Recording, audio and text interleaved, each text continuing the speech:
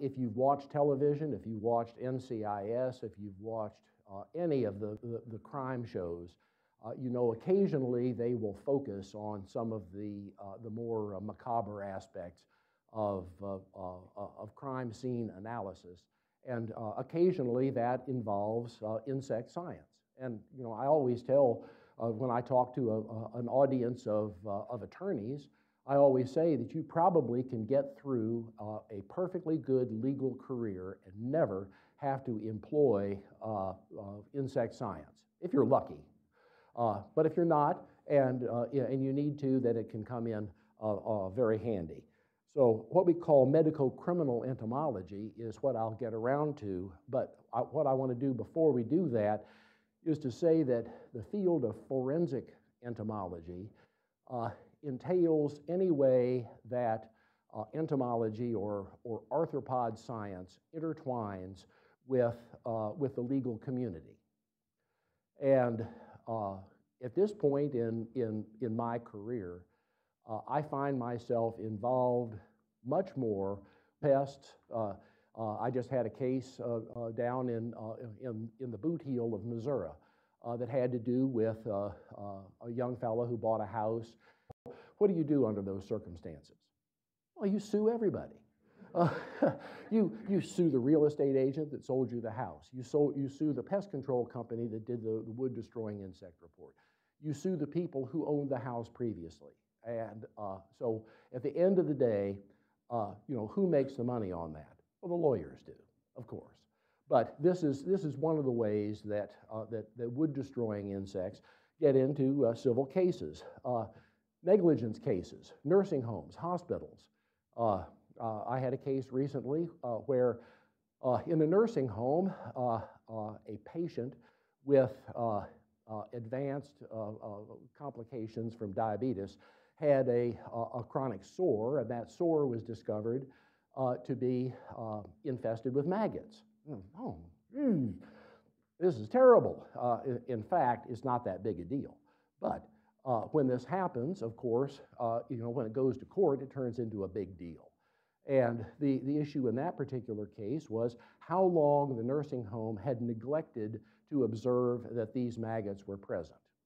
And the way that worked out was very simple, because when their expert was reminded that sarcophagid flies can deposit living larvae rather than eggs, and maggots can appear within a very short period of time, then that case was settled, and they went on to other things. Nuisance cases. I've been involved in many of those because my background from the university was principally in medical and veterinary entomology. So when you have confined animal feeding operations, chicken houses, feedlots, dairy barns, things like that, flies, odors, noise, and dust are the things that people complain about. And so they sue everybody. And this is a civil case of either private or public nuisance. And it gets litigated in either state or federal court. Spider bites, tick bites, people allege that they've been bitten on the job by ticks or something like this. These are all civil cases. Food contamination. You wouldn't believe how many times someone will walk into a fast food restaurant, McDonald's, and they will assert that, look what you sold me. This Big Mac has maggots in it. Well, when that happens, what they hope is that the manager will settle and say, you know, here's $50 and go away. But if they decide they're going to litigate this, then we often find out. As a matter of fact, I've never had a case like that where it turns out that there was food contamination. It's almost always a fraud. And so that probably shouldn't surprise anyone. So these civil cases are interesting, but what we're here to talk about today is really the field of forensic medical entomology. And my colleagues in the medical community think this is about the funniest thing they ever heard about. Parasites of the dead. Now, you know, as biologists, we know that the dead don't have parasites. They have saprophytes, and the whole ecology of the decomposition process is of interest to those of us who are fascinated by ecology. I mean, if If you didn't have a way to decompose dead organisms, we'd be up to our armpits in dead squirrels and raccoons. And of course, Missouri is a decay-rich environment. There's just no question about it. But the way that it's deployed to the advantage of the legal community is really what the subject is today. And this is nothing new. If you would listen to the current dialogue about this, you would get the idea that this just happened yesterday. But it has been recognized for a long period of time. And as far back as we can go in history is to the famous Chinese death investigator, Sun Tzu. And that's one of the things that I always used to tell graduate students, and that is, occasionally you may be asked a question, like on your comprehensive exams. You may be asked a question, so where did this first become knowledge? And you may actually know the answer to that question. On the other hand, you probably don't. So if you don't, always guess China, and you'll probably be right.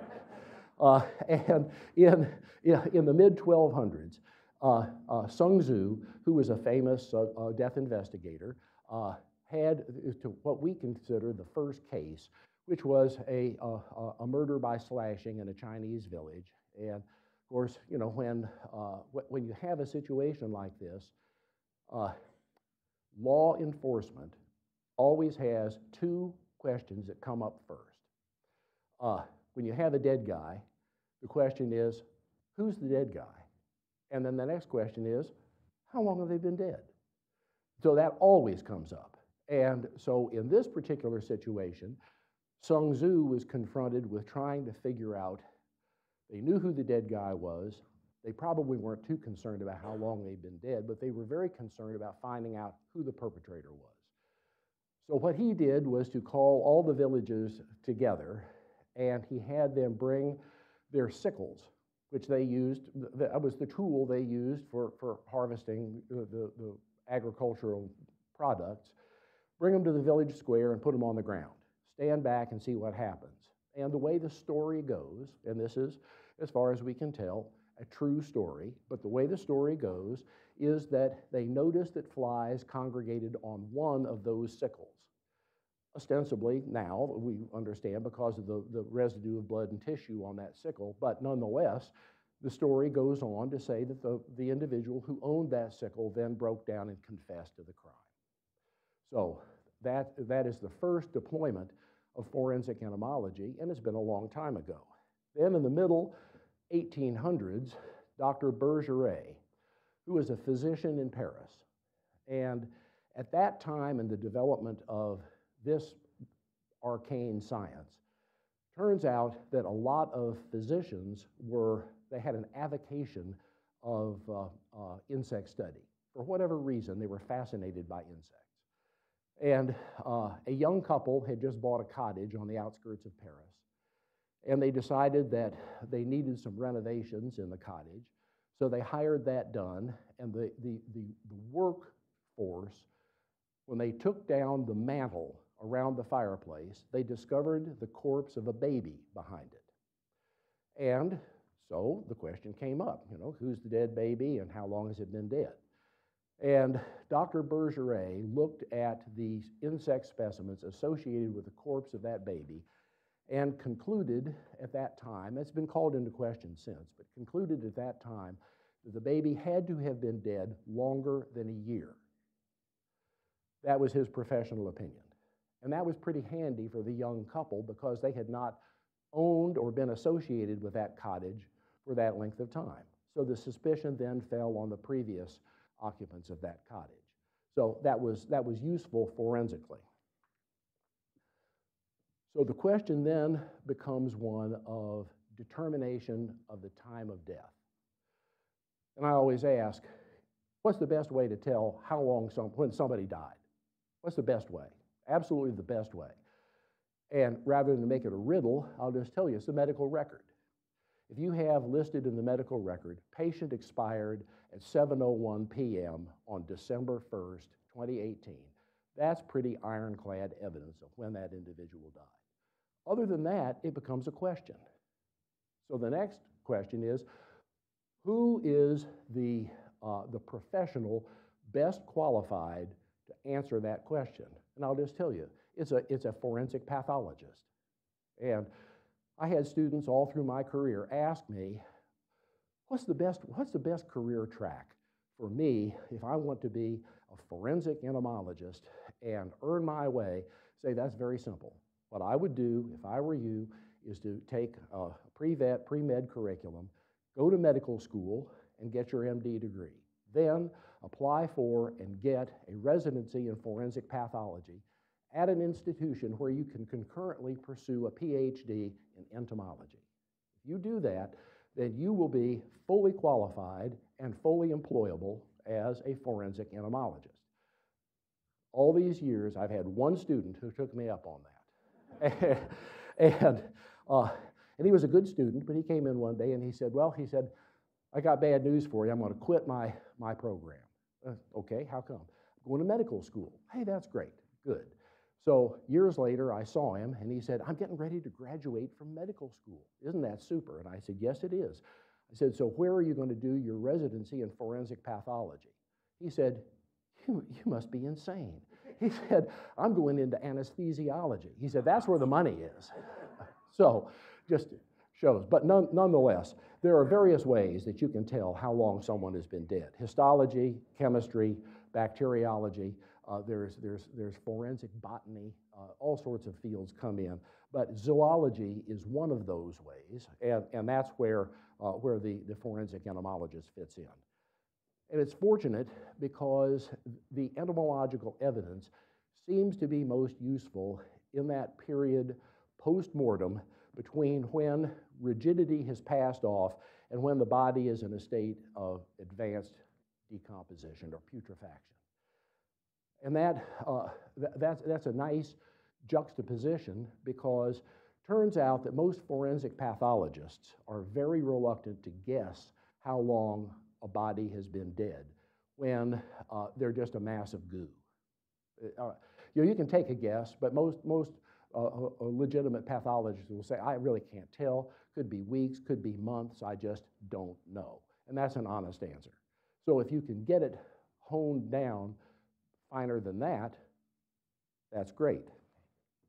So there's nothing magic about these timelines, but if you say death occurs at time 0, then 7 or 8 hours later, and I always say this is about the point in time when the average family practice physician starts to lose interest in the patient. 7 to 8 hours after one dies, you start to stiffen up. And that's called rigor mortis. There are other pathological signs, liver mortis, things like this, but rigor mortis is well recognized, and that's why, in the crime movies, they call the dead body a stiff. People stiffen up, and what most folks don't realize is they stiffen up in a predictable sequence of small muscles versus large muscles, and that the rigor mortis will pass off in a similar fashion. So what that means is that a well-educated forensic pathologist can be very precise by using liver temperature, can be used the appearance and disappearance of rigor in estimating how long an individual has been dead, as long as they haven't been dead too long, a couple of days maybe. Other than that, they lose those landmarks, and there's nothing that worries a surgeon more than boring into a previous surgical incision with all the landmarks gone. So this is where the whole field starts to develop. So in order to appreciate this sort of sequence, decomposition of the force, it's called taphomony, and it's a field of study that if you're interested in these sorts of macabre things, that it's a very fascinating field. But there are 3 basic phases, and I mention those because it helps explain why the flies that are part of my scientific background, why they do what they do. The first is autolysis. Now, I imagine that most of you remember, and I have no idea whether the figures remain correct or not, but when you were much younger and in grade school, people said, you know, the cells of your body change all the time. As a matter of fact, every 7 years, you're fundamentally a brand new person. Remember that, when they told you that? I think that's probably right, but I have no idea whether 7 years has any meaning to it or not. What I can tell you is that a living body, human body, warm-blooded mammal, etc., spends most of its metabolic energy replenishing the cells. And when they do that, old cells die off, and they have to be gotten rid of, and that's called the process of autolysis. And it happens all the time. The thing to remember is that as living creatures right now, we are about this far from autolysis. So, when people say, flies were coming around my nose, and say, "Whew, not too good. You're about this far from being dead." Well, biologically, we're all on the cusp of autolysis. So, non-bacterial, fermentative sort of degradation, release of gases, etc. This is not news to anybody who's been involved in biological science. Putrefaction is when the body starts to dissolve and just go to pot. Microorganisms that are harbored in the GI tract, dead bodies that have kind of a greenish cast around the abdomen after they've been dead a couple of days. And then the third phase would be necrophagus, or arthropods that feed on dead tissue. And those arthropods are a valuable ecological commodity because they are doing their ecological job to break down what is now a dead organism, and needs that the stuff of which that organism is made needs to be returned into the ecological cycle. So they appear after autolysis and putrefaction, and pretty much after in most cases, the forensic pathologist has lost his or her landmarks. And obviously, they're dependent upon the situation of the corpse. When I say that, is the corpse out on the quad here at the university, out by the columns, lying on the grass, exposed to the elements? Or is it in this room over here? Would that make a difference? Well, of course it would. The insects have to get to the corpse the season of the year. And so fundamentally, when I talk to groups of law enforcement or down at Fort Leonard Wood, the Criminal Investigation Division, they have all of the agents for the U.S. Army and NCIS who are trained down there. And so you say, okay, forensic entomology is useful as long as three factors are met. Number one, it has to be the season of the year when insects are active. We're getting toward the tail end. 60 degrees out there today. Could you get insect activity? Absolutely. But if it was earlier this week, when it was down in the 20s, the answer would be no. Insects are not going to be active as adults at that time of the year. So you have to have the season of the year when insects are active. Number two, you have to have access to the corpse, to the body. In other words, is the body outside? Is the body inside? Is the body in the trunk of a car? Is the body buried? What has happened? And then finally, number three, it has to be during daylight hours. The insects that I want to talk about are not active after dark. And that's just biologically the way that is. How do the insects, these flies, find the dead bodies? They can smell.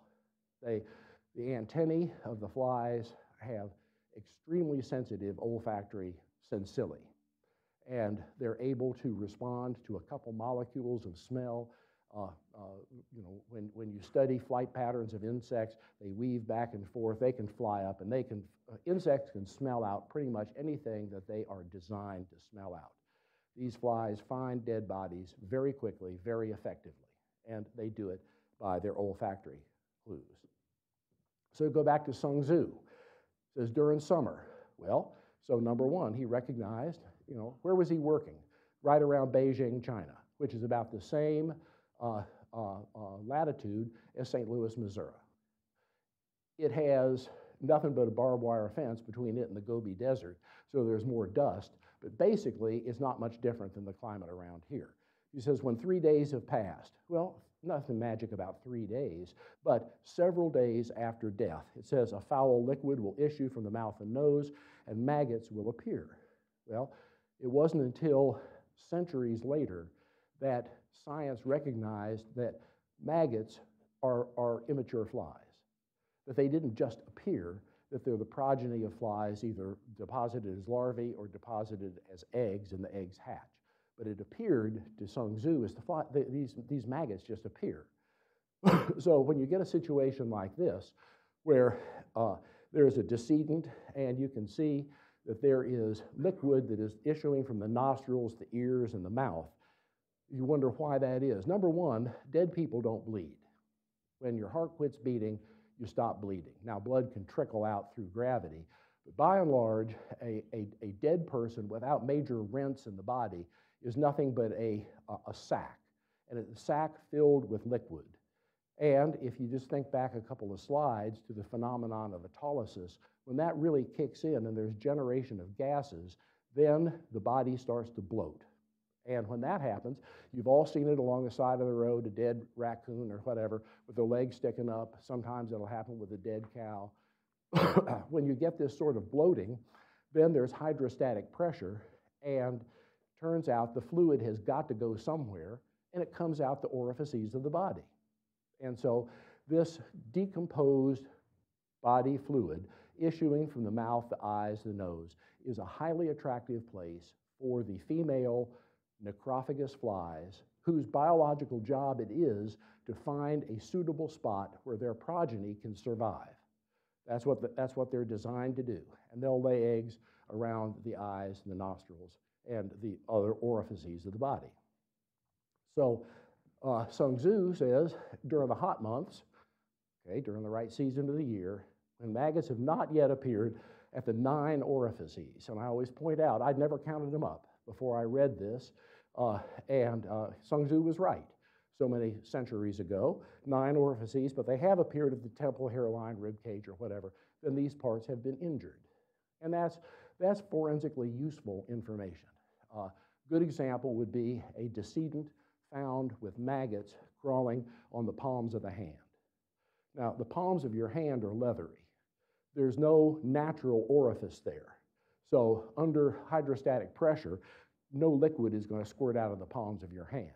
But when you see maggots in there, then the next thing you can tell the forensic pathologist is when you're doing the autopsy, look on the bones for knife cuts, because somebody has probably tried to fend off something sharp and it's gotten cut, and then the maggots have free reign now that the skin has been cut open to infest there. So that goes back to the mid-1200s. Dead bodies can be found in all sorts of environments. Open air, they can be buried, they can be in the water. I can tell you bodies in the water are really difficult to deal with from the standpoint of forensic entomology. There are some entomologists who are fundamentally aquatic entomologists and have made some progress in looking at colonization by Trichoptera and other aquatic insects, but it's not as straightforward as what I'm going to talk about today. Geographic area, town or country, there is some progress that has been made. One of the reasons why this was an interesting question is back in the 1930s, the FBI and the Metropolitan Police in Washington, D.C. asked entomologists at the U.S. National Museum whether they could tell whether a body by the insects on it had been killed downtown in Washington and taken out in the country and dumped, or whether they had been killed out in the country. And the answer was, yeah, there are some inferences that can be drawn by what species are found. The science has not gone very much further than that over the years, but I can tell you that occasionally when you find bodies in the upper Midwest with species indigenous to Florida, you can make an assumption that that body has probably been moved. And that has been the case in a number of situations. Local climate, season of the year, amount of mutilation of the body. This is the abdomen of a guy who got into, and it's a depressing sameness in most of the homicides around here, an altercation involving illicit drugs. This was in the summertime, just north of Columbia. This guy was killed by a shotgun blast and was found, and you can see in the gut here, there's a lot of putrefaction. There are maggots all through the gut. And so if you say to yourself, gosh, I wonder how long that guy has been dead, you say that's a good question. You look at his skull, and there's his skull, and it's not fair because I know what the answer is. You say, how long has that guy been dead? In the summertime in Columbia, Missouri. Answer, 12 days. So things happen more rapidly than most people would want to believe. After you're dead, you tend to return to the essential elements of what you were pretty rapidly. So the way that this whole field becomes interesting is to talk about some cases. And over the years, I've selected out some cases that I think prove certain sorts of points about what you can and can't do with this field of forensic science. And so the first one is one that I was involved with many years ago. I don't know whether any of you have ever watched the TV show called Forensic Files. Anybody ever watched that? Okay. Forensic Files is an interesting show, and I don't often watch it. But one day, for whatever reason, I happened to be someplace, and there was a television. I turned it on, Forensic Files, and it had this episode. It was called Scout's Honor. And so I thought, I'll watch that, and I watched it, and then I had an eerie feeling as it went on.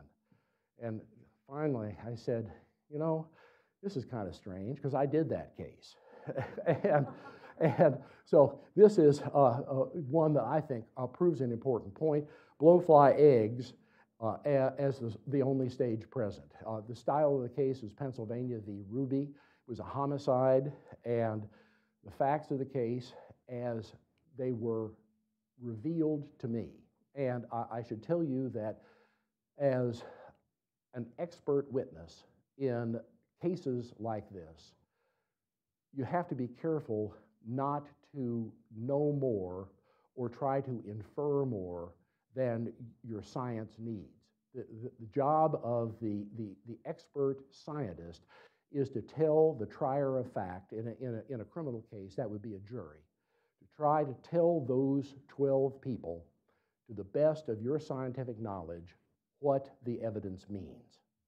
And if you get sidetracked by saying there was a cadaver dog that alerted or whatever that has nothing to do with the science, then you're getting off track. So what I knew about this case was there was a guy who went fishing one afternoon, central Pennsylvania. And that was probably the first mistake of his day. He went fishing. Then he was going down the river, and I guess he wasn't having much luck because he looked up on the bank of the river and he saw a cardboard box, and he saw what he thought looked like a pig. And he said, I just thought I'd go up there and see whether that pig was in kind of good shape or not. And so he walked up, and sure enough, there was a cardboard box. There was a black plastic trash bag that had come open, and a pig-like looking thing slid out of the trash bag and was lying there. And it turned out it was the torso of a woman. And there was no head, no arms, no legs. Why I should remember that her name was Edna Posey, I don't know. But nonetheless, this was what remained of Edna. And it was noted between 2 and 3 in the afternoon on 27 May 1984. That's when the guy walked up and said, holy smokes, I think this is a dead person, not a pig. So apparently what had happened is that there was a road and a railing at the top of the riverbank, and apparently someone had stopped a vehicle. I don't know, maybe they'd carried the box. I honestly don't know. But they had tossed the box over the embankment. It had rolled down the hill, hit a tree, slid off, opened. The plastic bag was apparently not tied, so the torso slid out. That is apparently what had happened. So it was exposed there. Autopsy by a qualified medical examiner was done at 9 o'clock that evening. That was part of the medical record. And the forensic pathologist made a specific observation of blowfly eggs on the places where the head had been cut off, the arms and legs had been cut off. So you then say to yourself, you know, can they really tell whether they're eggs or not? Answer, yes, they can. It's not sophisticated observation. Blowfly eggs look like little grains of sand, and they come in clumps. And, you know, you see one, you've seen them all. You may not know what the species is, you may not know how old they are, but you can tell whether they're eggs or not. So that's what, that went into the medical record. Now, FBI got involved, and sometime between 30 May and 31 July is when they obtained the evidence. That's not particularly useful. I can tell you the FBI, you may have your own questions about that law enforcement agency. I can tell you that there are many very highly qualified FBI agents that do a super job. They do a much better job in forensic entomology now than they did back in 1984. Victim was last seen about 9 o'clock at night on the 25th of May, or maybe early afternoon of 26 May. Time of last seen can be useful, but does it count for much? It's eyewitness testimony, right? So do you always believe eyewitness testimony? Huh? No, not necessarily.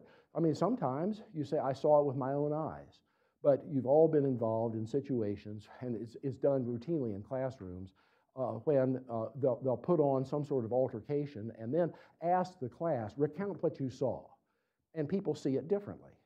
So time of last seen can be useful, but you have to take it with a grain of sand, as it were. So, trial court, 1984. Ruby was found guilty, got a life sentence. In that, he was probably fortunate. At that point, insect evidence had not been evaluated, and it certainly was not introduced at trial. Is that a problem? How come? Well, because it's evidence that may have some probative value to deciding whether Ruby did it or not. And if it is not introduced at trial, then it has no impact on the trier of fact. And from the standpoint of judicial economy, you can say, oh my golly, now what's going to happen? What's going to happen? What happened is Ruby was in the joint. And he said, hey, I had ineffective assistance of counsel. There was this insect evidence, and they should have introduced it. Didn't introduce it, so I want a new trial. That's what happens. Trials are not cheap to put on. But this is what happened. He got a new counsel. His new counsel, new lawyer, was much sharper than the individual that had represented him previously. And at that point, the insect evidence had been in storage for 9 years. It was preserved in formalin, which had since dried up, but the formalin had done its job. It had preserved the material. I rehydrated that stuff, and it turned out fully embryonated blowfly eggs. There were some first and second instar larvae that were in this vial that was rehydrated, and we were able to look at that evidence. 2 species were involved, Formia regina. These Latin names are of interest only to forensic entomologists and entomology graduate students. Other than that, we can call it the black blowfly and the blue blowfly. But you have to know what the species are, or at least the genus, in order to make any sense out of it. And that's why the entomologist is a valuable witness. So we knew what the species were, and then the next question was, okay, how does this biology work? Well, arthropods are cold-blooded, and they develop and they function as an aspect of temperature. Typical S-shaped biological curve, the top of which it becomes so hot that everything dies, at the bottom of which it becomes so cold that everything freezes solid. In the middle, the development of these creatures approximates a straight line. And that's where you see most of the biological activity. So, trivially, the warmer it is, the faster things happen. So in order to make any sense out of it, you have to know what the temperature was at the time that the action took place. There are no time machines that I'm aware of. How do you get that? Well, I always tell the students, if you find a body out on the quad here at the university, where's your closest temperature recording station? Answer, Sanborn Field. It's right over there, 24/7. They take the temperature, take relative humidity, take all the rest of it. From the standpoint of the United States at large, every major airport records temperature and weather data on a routine basis. So went to the closest airport and found out what the prevailing temperatures were 9 years past. And now you can get that information online on almost any weather recording station, any airport. If you want to get it for any time in the past, you can do that. It also raises the question, as a defense attorney, you would say, okay, so what can you infer from temperatures that are at some distance? Everybody's seen a situation where airport might be down in a valley and the dead body's up on the top of a mountain, 4,000 feet higher. Would there be a difference in temperature? Probably so. If there are significant mountain ranges or some sort of geographic situation that would allow you not to rely totally on those temperatures, then you're obligated to acknowledge those. In this situation, there wasn't much distance and there wasn't much of a difference that I could tell. So we got those weather records, and what I concluded from that was the temperatures that were probably prevailing at that scene were sufficient so that the eggs of these blowflies would have hatched within 24 hours. Most blowfly eggs hatch within 16 to 24 hours. So 24 hours would be the end of that. So in my opinion, you'd say 24 hours at these prevailing temperatures, these eggs would have hatched. We know from multitudes of studies when do blowflies deposit their eggs, generally during solar mid-afternoon, 2, 3 o'clock in the afternoon. Ceases during darkness unless you've got some really bright artificial lights. That was not the case at this river body scene. So the straightforward conclusion was if the body had been where it was found during the afternoon of May 26, about 30 hours would have elapsed prior to autopsy, and that would have been enough for these eggs to have hatched. So the question came up, can an experienced medical examiner tell the difference between unhatched and hatched blowfly eggs? Answer, absolutely. As I said earlier, the unhatched eggs appear through the microscope or to just casual observation as little grains of sand. Once the eggs hatch, they melt down into a glistening mass of wiggling stuff. The first instar maggots are very small, but they wiggle around, and you can see the movement. So you don't have to be a doctoral level entomologist to make that distinction. A medical examiner certainly can do that. So in this case, the only timely observation was that the eggs were unhatched. So my conclusion was that the body was probably deposited during the hours of darkness between 26 and 27 May. And this was really the only reliable aspect of the entomology evidence in this particular case. I said that there were some embryonated blowfly eggs. There were first and second instar larvae.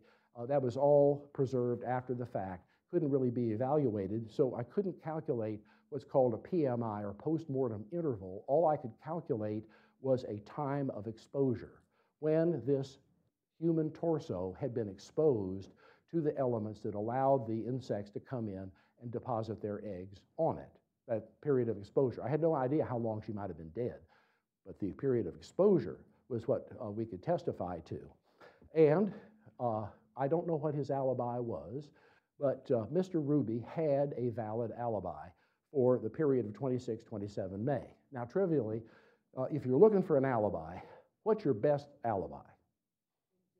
Being in jail, absolutely. How come? Well, it's because you're using state's evidence against them. They say, we think you did it on the 26th, 27th of May. And you say, hey, how could I have done that? It says, look at your own jail records. I was in jail. Now, I don't know what Ruby's alibi was, but it was enough to convince the jury that he didn't do it. So he was exonerated. And he left the state of Pennsylvania, moved away, and has never been heard from since. Another case, Missouri v. Middleton. This is one, if you read the newspapers, you may recognize this. Harrison County, Missouri, and there was a woman who got up one morning, took her dog for a walk. She lived up in North Missouri on a gravel road, and she walked out with her dog, and then she came back and called the sheriff's department, and she said, there's a dead guy out at the end of my road, and I want you to come get him.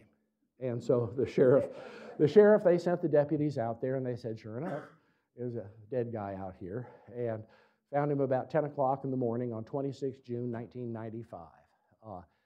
And this is one of those situations where he was lying at the side of the road, completely exposed, what was left of his face staring up at the sky.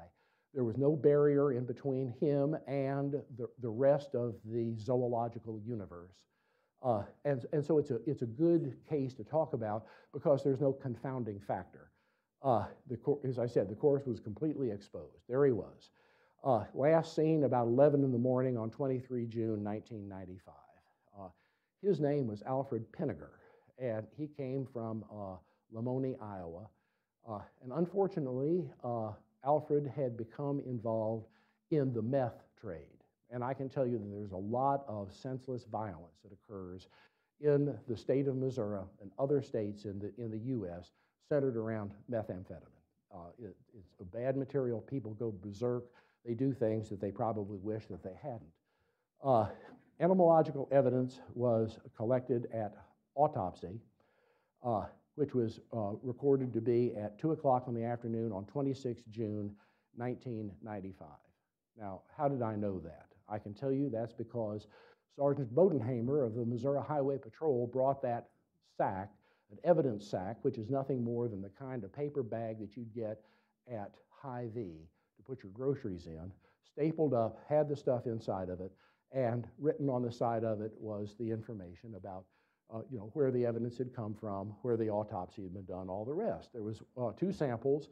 One was preserved in fluid, which was like alcohol, which is what I would have recommended. And there was one they had tried to keep alive, because I always say to crime scene investigators, it's really hard, but I can be much more comfortable with identifying adult flies than the maggots. When you work with the maggots, it takes, it's more tedious, and there's always more of a question in my mind.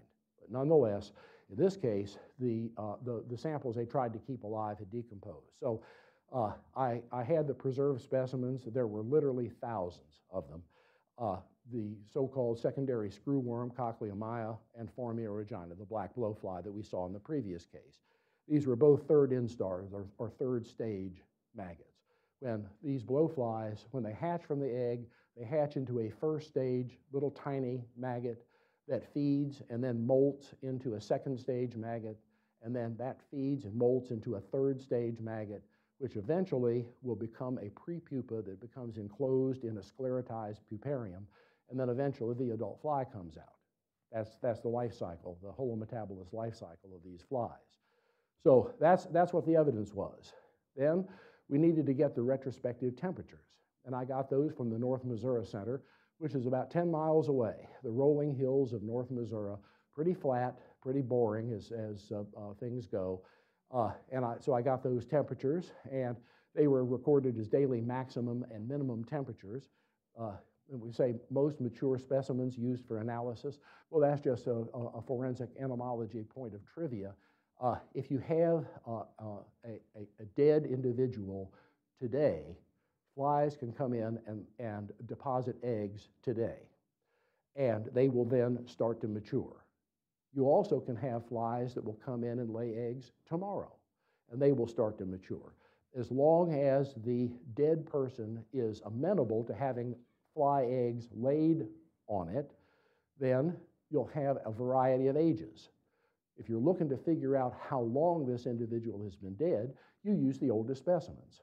And trivially, in entomology, typically, oldest means biggest. So most mature, biggest specimens, that's what we use. We know from measurements in the laboratory in the field about the biology of these very, very common blowfly species. Requires about maybe 800 accumulated degree hours to enter the third instar. This is the same sort of temperature analysis that campus facilities would do on this building to figure out when it's time to turn the heat on or turn the air conditioning on. It's using accumulated degree days or degree hours. It's not that sophisticated.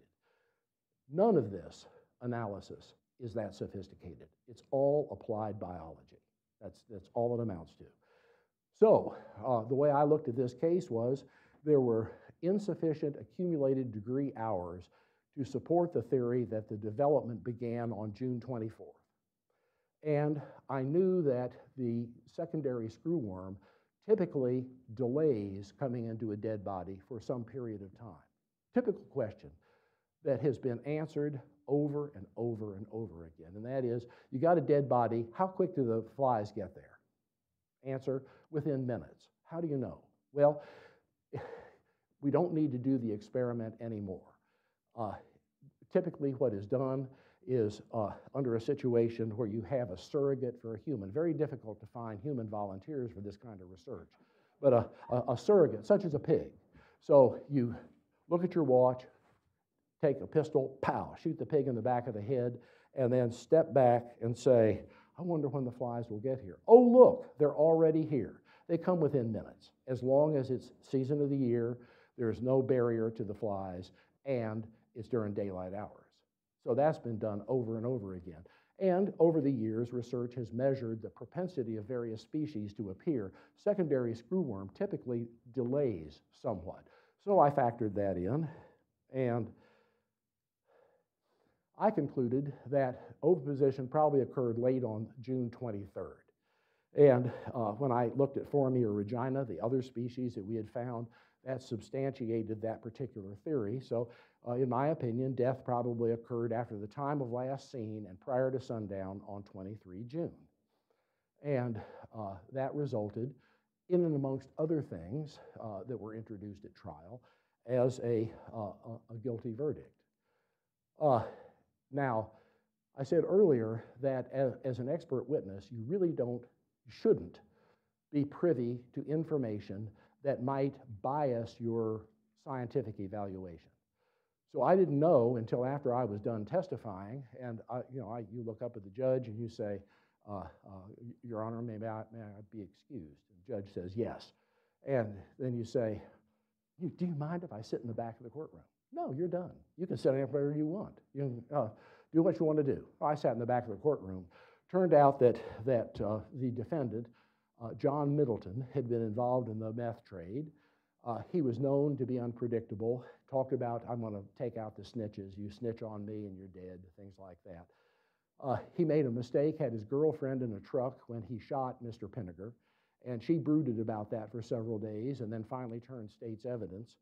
And then he had given the shotgun, and of course there are no ballistics on shotgun pellets, but he had given the shotgun to a friend and said, get rid of this. The friend threw it in a lake and then eventually told the sheriff's department, I bet you'd like to know where that gun is. And they said, well, why don't you show us? So during the entire trial, the gun sat leaning up against the lectern there in the courtroom, which I thought was an interesting piece of street theater. But that's, believe it, that's what most trials are street theater. So the defense strategy was pretty thin, no evidence, defendant didn't take the stand, and he was sentenced to death. So that's the way that goes. And so 19 years later, I was sitting in my office over in Jesse Hall, and the telephone rang, and it was a telephone call from New York City. And I thought, what in the hell would somebody from New York City be calling me for? It turned out it was a clemency attorney. And they had taken on the case because 19 years after the imposition of the death sentence, the state of Missouri was getting ready to execute Mr. Middleton. And so it went to a final clemency hearing. And so the guy said, let me ask you a question. Do you remember the Middleton case? And I said, like it was yesterday. And he said, so you said the autopsy was done on 26 June. Where'd you get that information? I said, that's easy. Sergeant Bodenhammer of the Missouri Highway Patrol wrote it on the evidence bag, and that's what he told me. Now, was I entitled to rely on that? Of course. You know, that's what I was told. The truth teller there would have been during the trial, if the defense attorney had said something, he questioned that and said, where did you get that information? I would have said, Sergeant Bodenhammer told me. Nobody ever asked me that question, and I had no reason to question that at all. But this guy in New York said, did you ever see the autopsy report? Nope, they never showed that to me. He said, would you like to see the autopsy report? I said, not particularly. He said, would it change your mind if the autopsy report said that the autopsy was done 24 hours later than 26 June? And I said, well, that would be interesting. And he said, if that was the case, would that change your analysis of the situation? And I said, well, I'd be happy to reanalyze the whole thing, but I said, just speaking off the cuff, I said, it probably would change it by about 24 hours. And he said, well, I'll send you the report. He did. He was right.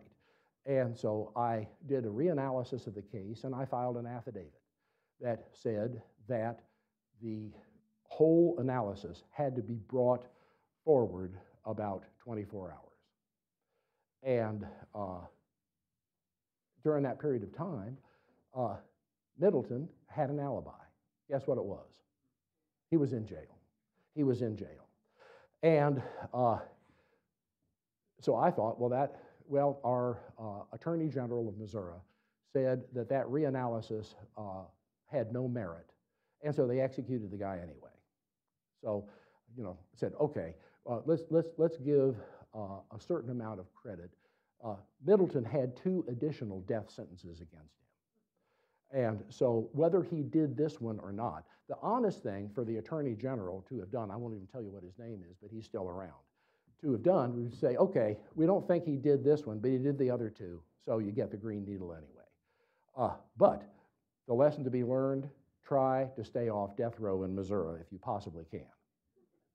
Okay, another case that I think can show you where this sort of science can run amok would be People v. McWhorter. It's a case that occurred in Oilville, California, and as audiences age, I find the younger audience they don't connect on Oilville or Bakersfield, California. What's anything that is notable about Bakersfield, California? Not anymore, but used to be. It's the home of Buck Owens and the Buckaroos, okay? The California country, that was Bakersfield. But anyhow, Oilville is a little suburb of Bakersfield up in the entrance to the San Joaquin, not San Joaquin, San Joaquin Valley. And what happened was, in this case, there were 2 decedents found in a closed-up house on 18 December. And Bakersfield, California is still hot at that time of the year. They were last seen on 11 September. The police reported the corpses, and I thought this was charming, heavily maggotized. I've used that since then. I thought that has a certain charm to it. There were flies all over the place. The screens that were in place, all the doors were shut. Here's a picture of the house. You can see when I took this picture, it was still for sale. It didn't sell very readily. What had happened was there was a woman who was washing her car that was right about where this isn't her car, but the car was parked right about there. And she was out there washing the car, and something smells bad. I don't know what it is. I haven't seen the neighbors in a while. She called her husband, and she said, I think something's wrong, and see if you can look in the window. He looked and couldn't get the window up. He said, bring me a big knife. He pried the window up and pulled the screens and looked in and said, oh my golly, call the police. Police kicked in the door and said, the people in there are heavily maggotized. So that's what happened. This is a little boy. Joey was his name. Joey, somebody sat on him until they smothered him to death. And you can see that he's decomposed and kind of soaked into the bed there. Mom is down on the floor, and from the standpoint of entomology, It's interesting because some of the flies that we found associated with this case had crawled around. Entomologically, it was not a difficult case for the blood spatter on the walls, whether or not that is tracks from flies tracking in the blood and getting up on the walls. That was a question that was asked. There are fly pupae along the walls there, but the essence of the case was that there was no entomological evidence obtained at the scene or at autopsy. What they did at autopsy was Mom was brought in, and she was brought in an ambulance and brought into the autopsy room, and they took a big pair of scissors and they cut her T-shirt off. And they took the T-shirt off and they dropped it into an evidence bag, which is like a bag you get from Schnucks, the grocery store. It's a brown paper sack. Dropped it in there, stapled it up, and that was it. From the standpoint of good entomological science, would that be a good way to collect entomology specimens? No, it would not be. As a matter of fact, you probably wouldn't be able to defend your thesis if that was the procedure that you had employed. Nonetheless, that's what we're left with. So it was in dry storage for a number of years, and then it was brought out and it was evaluated for the defense by a guy who's a forensic entomologist in Southern California. I know him real well, and he's very good. And secondary screwworm, Chrysomya rufifacies, which is an invading blowfly species in the United States, and some flesh fly species. That's what the insects were. And the defense then used that information, and here's the defense that they presented, that the temperatures at the Bakersfield Airport equaled the temperatures inside the house. Now, does that make good sense? How come? Because during the summertime, all you see on the evening news is don't leave your dog or kid in the car, because when the car is closed up and it's summertime, things get really a lot hotter in the car than they are outside of the car. So almost everybody knows that. So, but they asserted that the temperatures were equal. And what would be the way to actually resolve that particular dispute? The way to do it would be to go back at about the same time of the year, close up the house, run a thermometer recording inside the house, co-locate another thermometer at the Bakersfield Airport, and see whether there's a repeatable difference between the two locations. If so, you could always correct for that difference, but this was not done. Then their theory was that the flies accessed the bodies and oviposited within an hour after death. Does that make good sense? Well, I told you earlier, the reason I point out this case, the Middleton case, is because Mr. Pinniger was dead out at the end of a gravel road with nothing between him and the universe. But if you have bodies inside of a closed-up house, there was a swamp cooler that was not turned on, all the doors were shut, all the curtains were down, all the screens were shut, windows were down, it would be like having a body in this room off here. Will the flies find that body? Answer, in the summertime, eventually they will. But will they do it within an hour? I don't think so. I don't know. You know, all I could say is that the people that were the decedents in this case probably did not have any fly maggots on them. Now, there is a phenomenon known as myiasis, where living people can get fly maggots on them, but it's very unlikely that this happened. So no fly maggots in all likelihood when they were alive, and when the police kicked in the door, they were heavily maggotized. So sometime in between those two ends of the spectrum is when the flies got there. Within an hour, I think that's a stretch. Then good forensic entomology demands that when the fly evidence is preserved, whether it's at autopsy or at the scene, a note is made of that. Whether the medical examiner drops the maggots into embalming fluid or into formalin. Formalin is not used much anymore because people are concerned about any health risks. Rubbing alcohol, I always tell the detectives it's a waste of good whiskey, but temporarily you can preserve these things in whiskey. Not for long, it's only about 40%, but you can do it for a short period of time. That kills the maggots and preserves it at a known period of time. So they were confronted with, how are we going to get by that? I know how we can do it. Took Mom's T-shirt out of the evidence bag and said, look, you can see maggots on here, and they look like they're pretty flat. And therefore, we think what happened was when Mom was taken out of the apartment and put into the ambulance, the maggots were squished and preserved at that time.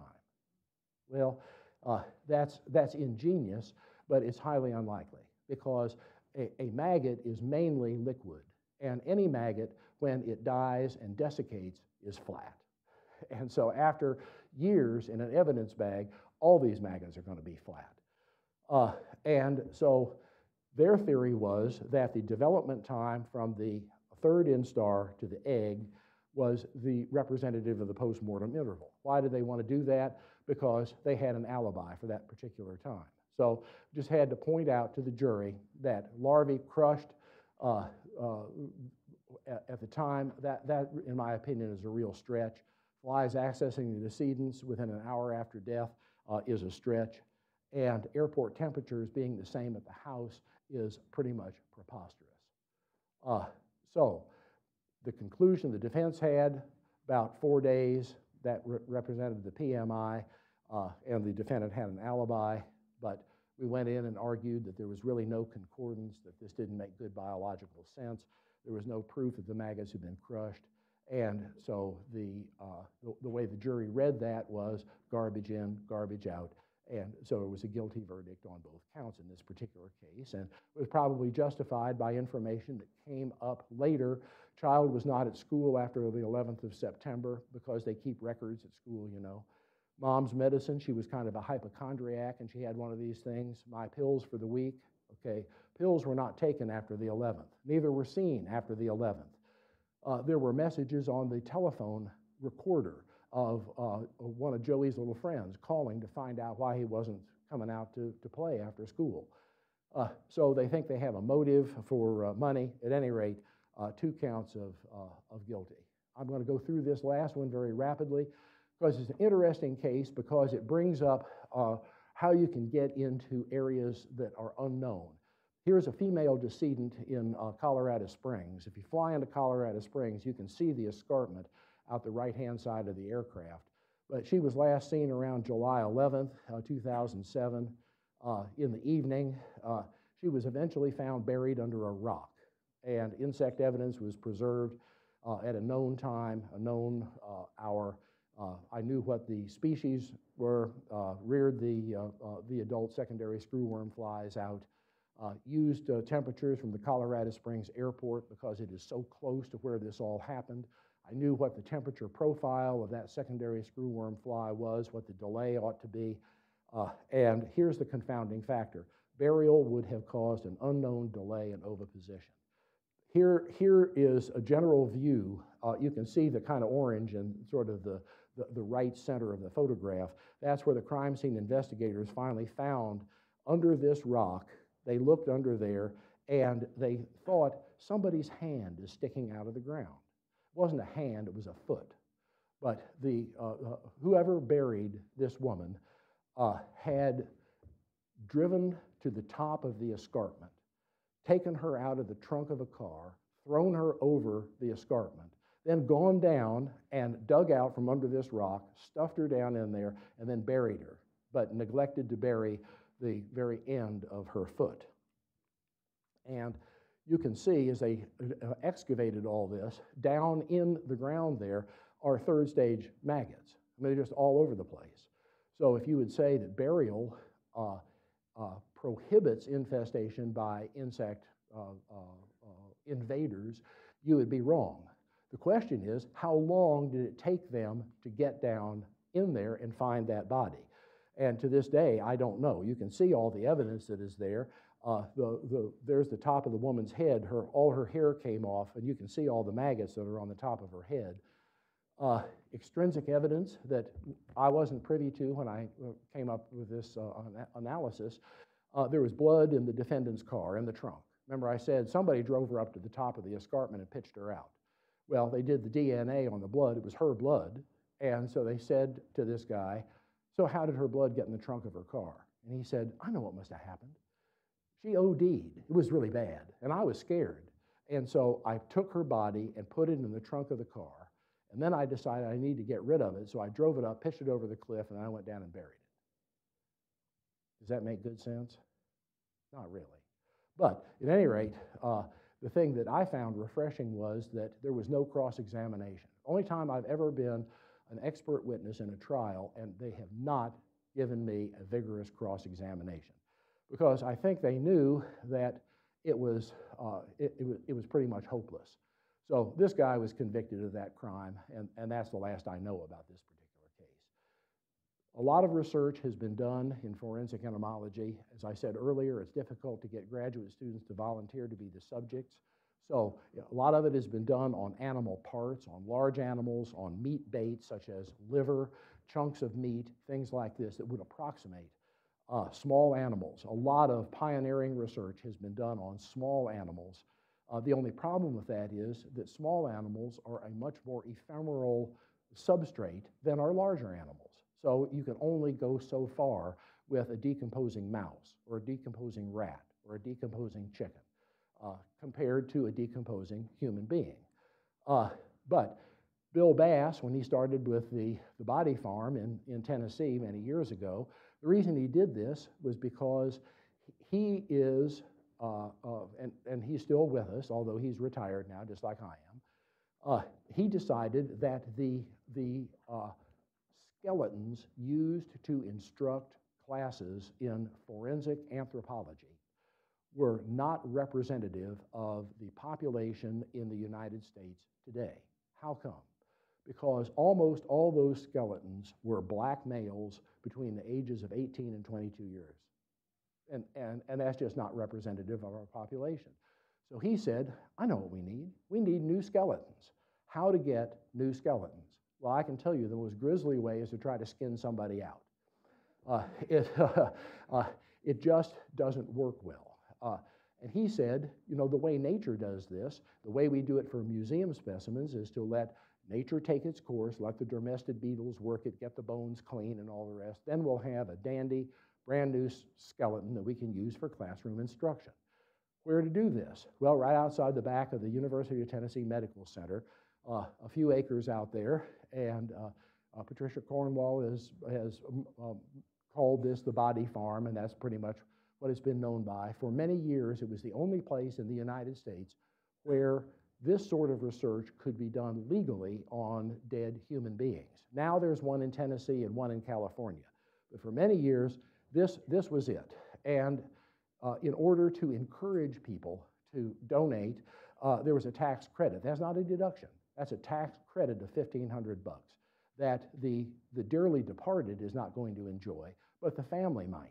So that's how a lot of this worked. There's a photograph of a number of years ago outside the back of the University of Tennessee. This is a sidewalk where a lot of the employees would walk down. And it's curious because once we started to use pigs in this facility, in addition to people, folks who were hospital employees, such as nurses, secretaries, and other folks, would walk down that sidewalk and they would say, there's something different in there.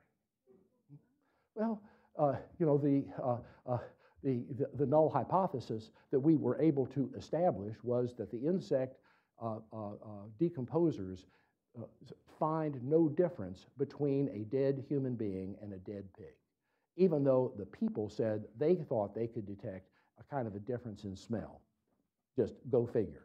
But nonetheless, keep the fraternities out. There is concertina wire on top. Bill Bass, he's now turned this over to other people, but it's still in operation.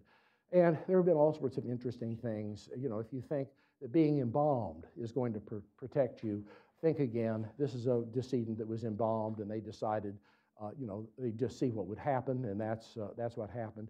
There's a guy, they were willing to use body parts also, and so this guy was going to lose his leg from advanced complications of diabetes, and they said, they came up and they said, you know, this is full disclosure now. It said, you're going to take that leg off, and would you be willing to donate that to the body farm? And he said, well, okay, as long as I get it back when you're done with it. And I said, hey, not a problem. But the reason that we as entomologists were interested in this is because it gave us the opportunity to validate the use of pigs as a surrogate for human beings in research to be done in locations such as Columbia, Missouri, where use of dead people is legally forbidden. And so we had to validate this, and here's all the pigs were killed the same way, not to be mean to them, but they were shot in the back of the head, and then their throats were cut, and they were stuck with a knife, and it was kind of an ugly thing. But here's a dead pig that has just been exposed, and there's a dead pig 3 days later in the body farm, completely covered with maggots.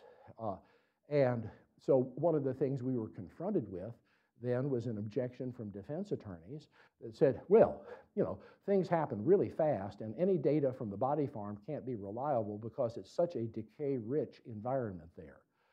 I said earlier this session that Missouri is a decay-rich environment.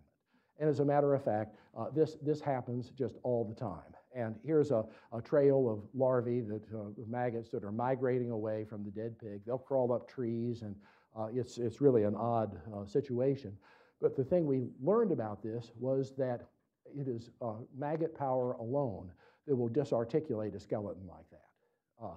Because all these were protected by screening, and the insect could get in, but coyotes and dogs and other things could not get in there. So all this is done strictly by the vigorous power of the maggots as they disarticulate these skeletons. Here's a guy who wound up in the body farm. His family donated the body. They got the $1,500 tax credit. You can see that they worked on his head, but it didn't work out well. What happened to him was that he fell off of a bar stool, if you can believe that. Fell off a bar stool and bumped his head, and now he's in the body farm.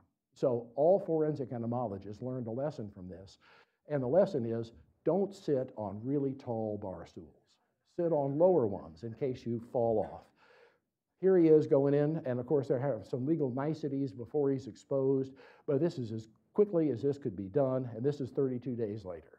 So Knoxville, Tennessee, 32 days, that's what you have.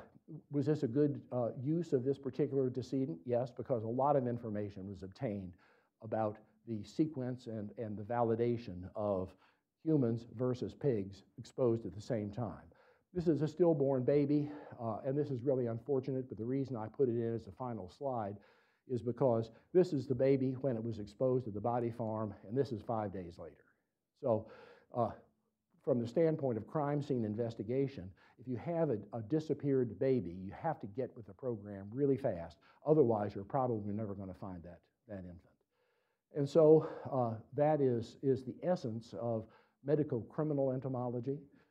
I found it, it has its moments, and you know, if I had to do it over again, would I take the same path?